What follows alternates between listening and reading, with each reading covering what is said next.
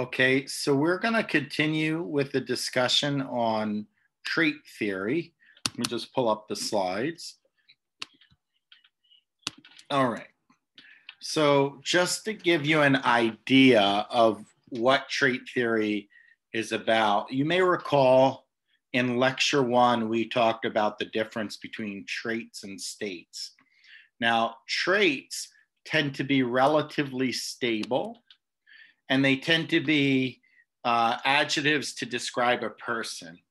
Now, if we were going to look for traits, we want to look at consistent patterns that allow you to predict a certain set of behaviors based on identity factors.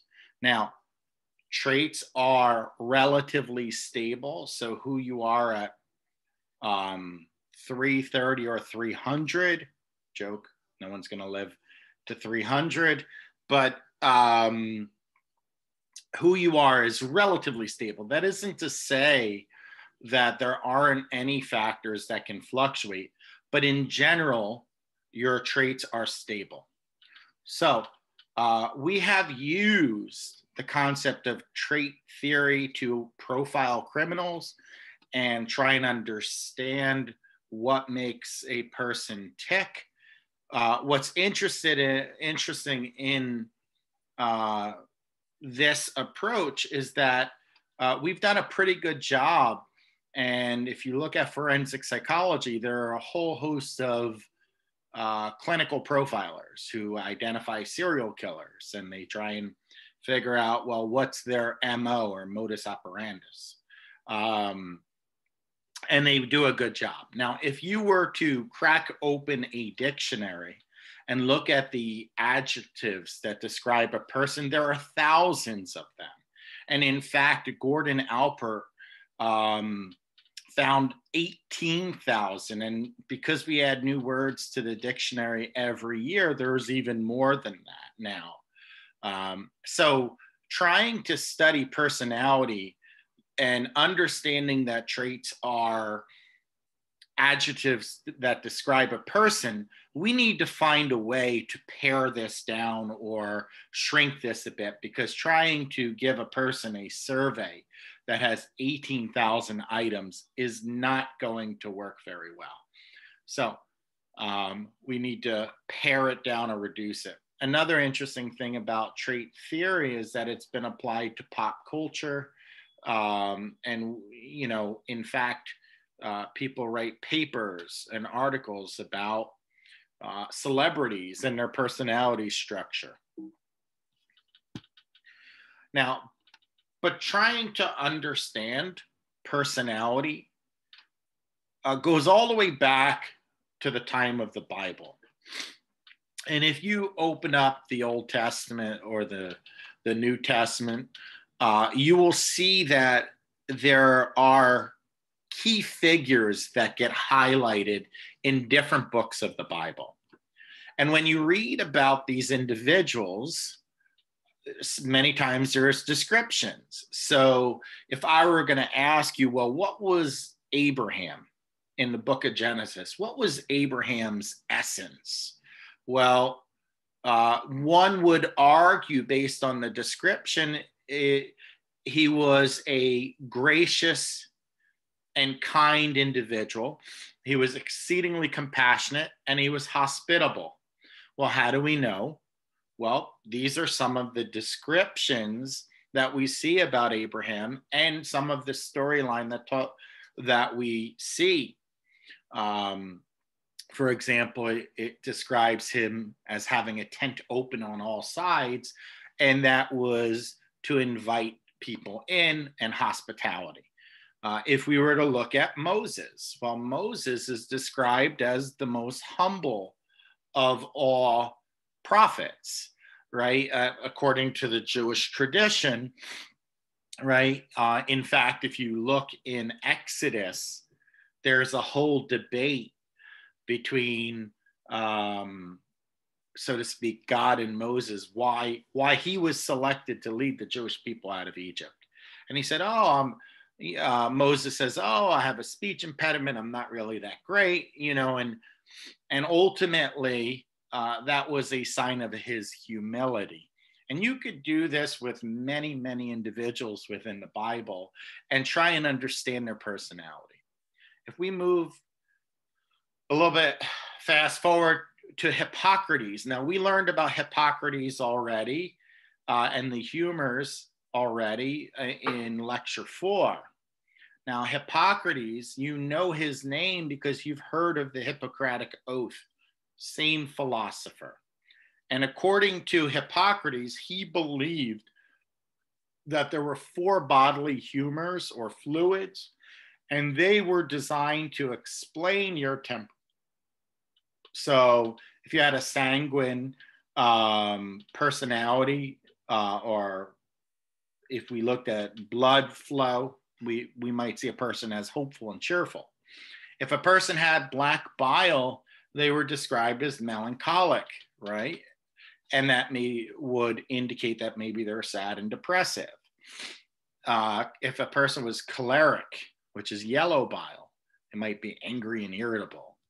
And if they were described as phlegmic, well, then that person would be slow and apathetic. And these were the 4 humors.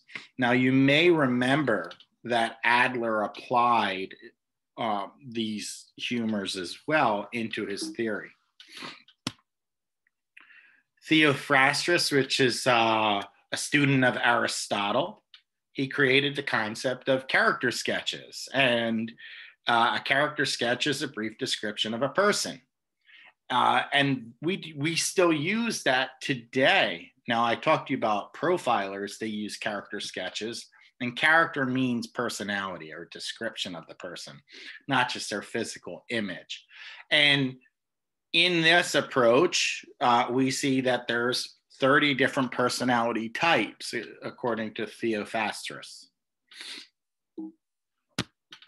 Then fast forward to the 1800s and 1900s, we start to get a different shift. So Charles Darwin, which you heard about already in lecture 5, talked a lot about natural selection. So trying to understand personality or individual differences, this becomes central to science. And Charles Darwin argued that your personality is inherited. So who you are and these individual differences that you have are linked to some kind of evolutionary process.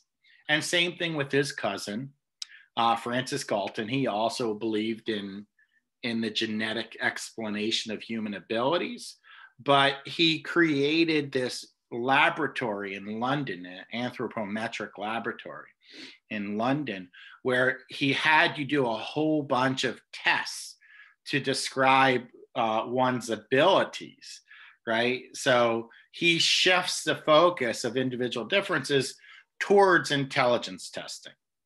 Now, did he get it right in his description? The answer is no.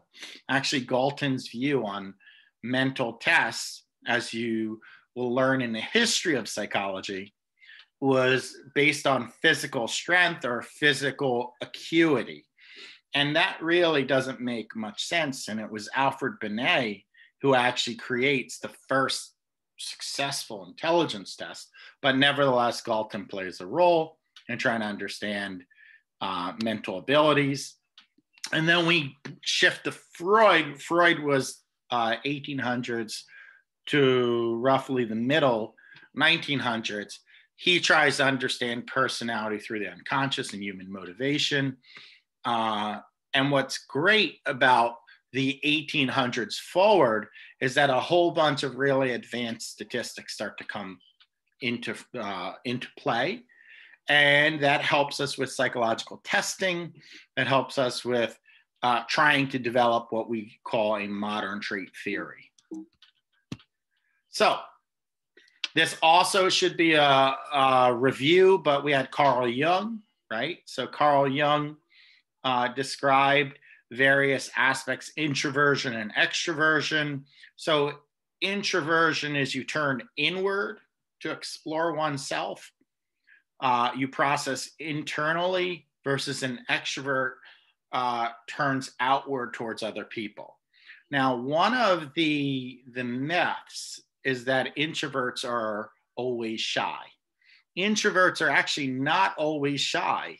For example, the former president, Barack Obama, he's an introvert. Now, if you looked at him on a campaign trail, or you looked at him giving interviews, you would be like, there's no way he's an introvert because he's so personable and charismatic. So it must be that an introvert means something more than just being shy or reserved. It means that when you have decisions to make, you turn inward, you provide quiet and distance for processing. Whereas an extrovert, they will phone all their friends when they're on vacation. Their focus would be going to parties and clubs. An extrovert, they turn outward. So they gain energy from those outside of themselves, whereas an introvert might be exhausted by that. All right. Now, Carl Jung also talks about the different concepts of sensing and intuiting and thinking and feeling and judging and perceiving and all these different aspects, right? So sensing is more prone to realism, whereas intuiting is more prone to imagination. Thinking is based on concrete logic, whereas feeling is subjective experience. And judgment and perception deal with evaluating things. Now, what's interesting, actually, before I move on, what's interesting is that Carl Jung influenced psychological testing. So you may have heard of the term the Myers-Briggs, right? The Myers-Briggs trait inventory is designed to assess various traits, and it comes straight out of Carl Jung's work. Now, the Myers-Briggs is a highly effective test for the occupational world. But the Myers-Briggs is actually not as good of a predictor of personality as other tests we have on the market, which we'll talk more about. Now, let's fast forward to Cattell. We said that we have statistics develop. Well, Raymond Cattell uses a form of statistics called factor analysis. Now, factor analysis is basically a fancy correlation, and it looks at all the factors that are related to one another and clusters them together. So remember how we said Gordon Alpert found 18,000 words to describe personality? So that's not going to work. So Cattell used factor analysis and clustered it down to 16 primary factors of personality. That's a big difference, right? So when you start with 18,000 and you reduce it to 16, now we can create a test that's measurable. Now we could create a test. Now, who was Cattell? Well, Cattell was a student of Spearman. Now, Spearman, you may have heard the term Spearman-Rowe, right? That's a statistical test as well. And Spearman also was the one who came up with the concept of G for intelligence, or general intelligence. All right. So as I mentioned, he started with 18,000 descriptions of personality and broke it down into 16 personality factors, or primary factors. Now, how did he collect data? Well, he looked at many aspects of data to try and understand personality. And the 16 factors questionnaire focuses a lot on test data, but he said if you want to adequately measure personality, you need Q data, T data, and L data. Q data is self-report or questionnaire data. T data is test data, which is putting a person in a controlled environment, doing an experiment, see what comes of it. And then L data is getting information, life data or record review, things like that. Now here, are the 16 primary factors, and each of the primary factors are on a spectrum, right? So you can have a low range, you can have a high range. So let's take one of them on this slide, emotional stability, right? So if a person scores low on the factor of emotional stability, we would argue, or we would find in that person, I should say, that that person is emotionally reactive. They're affected more by their feelings. They have lower ego strength and whatnot.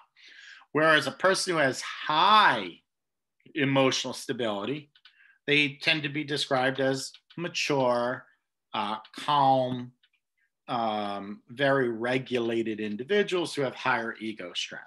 All right. Now, Gordon Alpert, his definition of personality, and it's interesting. I want you to hold on to this because we talked about Cattell and talk about Alpert, but we did define personality in the first lecture, right? So what is personality according to Gordon Alpert? And I'm going to draw some attention to keywords. So according to Gordon Alpert, personality is the dynamic organization within the individual of those psychophysical systems that determine character, behavior, and thought. That's a beautiful definition. But what we have, which is interesting, is the word dynamic organization, which means that the factors that are influencing how you react to a situation are always moving, always in flux, right? So you have that dynamic organization. It's movable, it's adjustable, and you might argue, as we'll see in lecture 10, that this is an argument for less stability of personality. All right, within the individual, so personalities within you, unique to the individual, of those psychophysical systems. So psychophysical is two parts. Psycho means psychological or mentalistic. Physical are the physical elements that drive thoughts and behaviors, right? So he's acknowledging both biological, cognitive, and what's not highlighted here, but he also acknowledges it, are environmental or social factors that influence personality. So there are internal forces, there are external forces, there's physical, cognitive, and socio-emotional forces at play. It's a beautiful, beautiful definition when you think about it. Now, he met Freud, as many of the early psychologists did, and he started to want to understand personality on a much deeper level rather than a superficial level. So you start to see some of the unconscious factors at play as well. Now, also, Gordon Alpert was interested in studying prejudice. So he examined groups that were affected by prejudice in his day in the United States, which were Jews and African Americans. What's interesting is that women were also discriminated against, but his focus were on ethnic and religious minorities. Now, in addition, as he studies prejudice, he adds the value of culture and how culture plays a role in personality. And that's true, right? So that's very, very true. And research suggests that the environment plays a role. In fact, if you study collectivistic cultures versus individualistic cultures, you will see that the personalities are different and the value systems are different across culture. All right. So in terms of Gordon Alpert, he felt that human beings are highly complex. So trying to break people down to basic stimulus response pairings like the behaviorists did, behavioral input, environmental input, behavioral output, stimulus response, or Cattell boiling people down to these 16 factors wasn't good enough. He felt that it was a mistake and people actually behave differently across situations. And Cattell's 16 factors didn't capture this, and the behaviorist model didn't fully capture this. Now, in all fairness, though, there is some level of stability within behavior. There are regularities. So the question is, how would Gordon Alpert explain that people have typical response patterns? And he says, well, if you perceive many situations the same way, your perception of the situation is going to influence your behavioral response, right? And also, the behaviors themselves, many of them have similar meanings. So the behavioral output might have some patterns, but it's because of how we group or perceive the meaning of behaviors. Now, this concept is what we call functional equivalence, right? So functional equivalence means the behavior of the individual have similar meaning because people tend to view many situations the same way. So that creates consistency, right? So, and according to Gordon and Alpert, it's the trait, which is the internal structure, that causes this regularity. Now, and when you do factor analysis, which is what Raymond Cattell did, he argues that factor analysis can identify a cluster, but it doesn't fully name it. All right. So what are some of these traits? There are common traits. Common traits are traits which groups of individuals in a population share. So we share a biological heritage, we share cultures. Many times, many cultures are similar. And because of that, there's going to be a common set of values or behaviors. So let's go back to the concept of individualistic societies versus collectivistic societies. On a large scale, so population level, the United States is a westernized nation and one of the most individualized nations across the globe. So to be individualistic, one of the core values in American culture is assertiveness.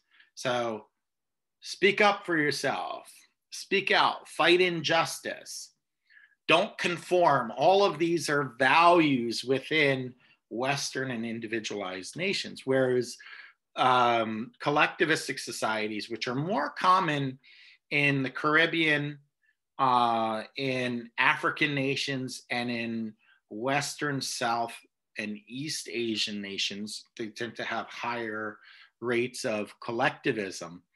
This assertiveness could be dishonorable. So you'll see different traits depending on where you're at.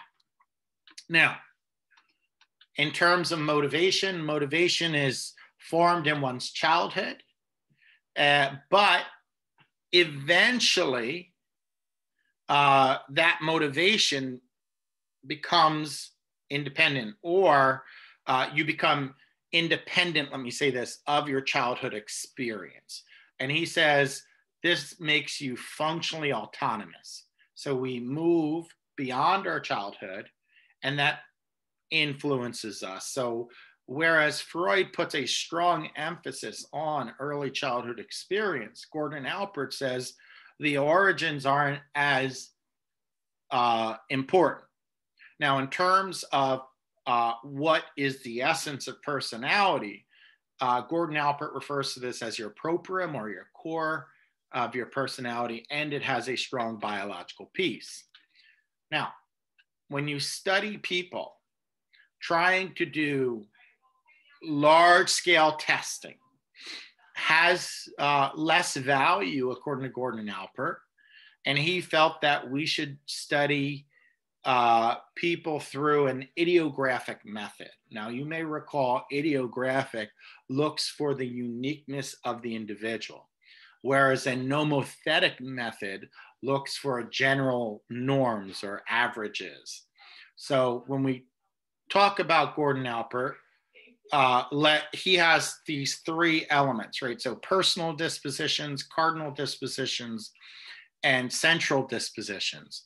Now, you might hear it referred to as cardinal traits, central traits, and so forth. So it's important when we study personality to highlight the uniqueness of the individual, because no two people are exactly alike. Even when we do twin studies, we don't find identical twins are identical in personality. They have greater similarities than non-twins, but they're not identical in personality. So now let's talk about personal dispositions. These are unique to the individual. These are unique traits that a person might have that separates them out from other people. Then we have, these might be your quirks or idiosyncrasies, right? Then you have cardinal traits, which are your passions of life. And if I were going to say cardinal traits, this would be more about your essence or your what makes you who you are. So if you were going to use a word, if I were to ask you to describe yourself using one word, you likely would be targeting cardinal dispositions or cardinal traits. This would be your essence. Whereas central dispositions, these are many personality factors that drive a person. So you take a bunch of personal dispositions, it becomes a central disposition. And we have a bunch of central dispositions, and then we have largely one essence, which is a cardinal disposition. Now, with all of this emphasis on idiographic methods, Gordon Alpert did not believe that we should throw away or ignore nomothetic approach entirely. He just felt that it had less value than Cattell put on it. So let's talk about a game changer. Costa and McCrae comes up with the big five. Now, what they do is they take Cattell's 16 factors and further aggregate them into five personality factors. And you may have heard a mnemonic for them. So how many of you have heard the mnemonic ocean? Right? Ocean is the most common mnemonic for the big five. Or you might have heard a mnemonic canoe, which is just a reorganization of the five letters. So let's talk about these five personality factors. According to Costa McCrae, you have levels of surgency, or E for extroversion, right? We talked about scoring low versus high on this. And people who score lower on extroversion tend to be more reserved, tend to be more quiet. Now, I don't particularly care for the fact that your book describes them as shy, but nevertheless, it is sometimes the case, so we'll go there.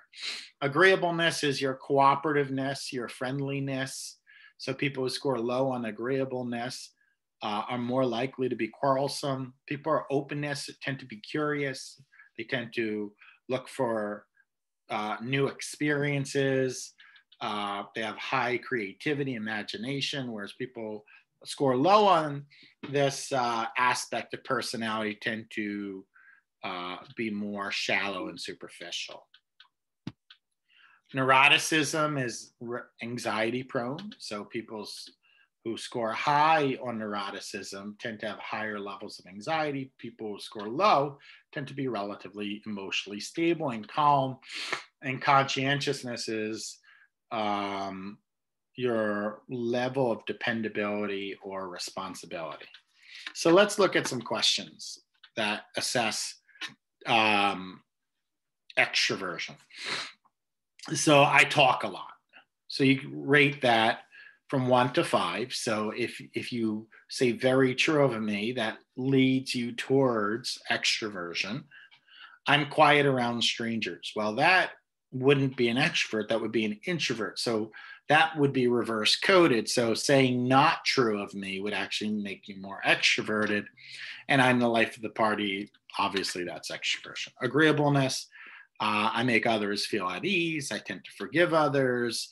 I'm not interested in other people's problems, which would not be agreeableness. This would be more quarrelsome. Conscientiousness, I'm always well prepared. I persevere in my task. I may shirk my responsibilities, which means to skip out and not do. That would be reverse coded. Neuroticism is I get irritated easily. I'm calm most of the time. Well, that would be a person who's not neurotic. And then I worry a lot. And then openness, I have many ideas. I prefer abstract ideas. And then I don't spend much time reflecting on things. Right? So this is the depth of creativity and curiosity we're looking at. So the Big Five, it was heavily based on research, and from the research, the theory of Big Five was formed. Now, what's interesting is that the Big Five has a lot of research support and it has cross-cultural validity. Now, that does not mean that these Big Five are the only way of understanding personality, right? So be careful with whether people agree with these 5 traits, and maybe the Big Five doesn't fully capture who we are. All right. So, but as I said, it's fantastic. It has been supported. It's been studied in all 6 inhabited continents. Antarctica, although it's minimally inhabited, that's usually research teams. It has cross-cultural validity, has been supported. So there's some sensitivity there. But there is some challenge to whether 5 is the right number. We learned about Eynsync, right, in lecture 5. And we heard about Cattell earlier today, which Eynsync said there were 3 factors and Cattell said there are 16 factors. So not everyone agrees with the number of dimensions that fully capture personality. I think you may remember he has extroversion, neuroticism, and psychoticism. Extroversion we already described, neuroticism we already described. Psychoticism is your tendency towards psychopathology, right? So Eynsync picked these 3 because they somehow were linked to biology, even though the jury is still out. So, do we agree with personality judgments? Well, be careful with your evaluation of personality judgments, because it is possible to have a false consensus. It's possible that we look for things, we label it the same thing, but we may miss the boat, right? So evaluating false consensus, or I should say evaluating consensus then false consensus, is important. So do multiple evaluators see the same thing? Yes or no? And if they do, did they get it right? So there are ways to evaluate that. So zero acquaintance increases the agreement across judgments. And that's interesting, right? Because there's more objectivity. Now we talk about type A, type B personality. A person who's type A is high strung, very competitive, but a type A personality tends to link one to a lot of health problems. Type B tends to be more relaxed and easygoing personality, less prone to medical problems. Now, motives, Henry Murray, he talked about psychogenic needs. So he argues that we all have basic needs or motivations. And it's interesting, Henry Murray comes out of the psychodynamic school of thought. So you'll see it's linked to Freud and his followers. So we have a need for achievement. We all have some level of need to be successful, to meet goals that are set out for us, to be appreciated for being successful in those tasks. We have a need for power, right? All of us have a need for power to a greater or lesser degree. Now, it's on a spectrum like all of these are. So a need for power would be the need to control other people. So here, this one, if you have too much, it can be problematic at its extreme. And so instead of just dominating, we also have a need for affiliation, which is to have closeness and connection. We also have a need for exhibition, to entertain or make people laugh. Now, there are a lot of needs, and here to give you an idea, here are 20 different needs related to the self or related to others, which are psychogenic needs. Now, shifting us towards positive psychology, you have Cantor, who describes personality through the lens of life tasks, or people have goals, right? So a life task is a specific goal, which is one example might be to finish college. And I know that we're in very challenging times with coronavirus, but that is a goal. And well, a similar description of goals is Emmons, another positive psychology, describes these as personal strivings, which are the kind of goals that people try and achieve in day-to-day behavior. Now, what are factors that impact your personal strivings? If you have ambivalence or conflict, that might interfere with you accomplishing your goals, right? So if people are neurotic, they tend to develop avoidant strategies to address their goals. So it doesn't work, but it's what they do. Now, you want to measure motivation? Well, it's complicated too, right? Because motivation changes across time and situation. So that's an issue. Maybe when you measure it at point 1, it'll be different at point 2. So it can be time consuming. Now, we do have the personality research form, which is a relatively quick and easy way to assess these needs. And then we have the TAT, which was a projective test, which we described earlier in the semester. I'm going to draw the blinds. Give me 1 second. The sun's in my eye.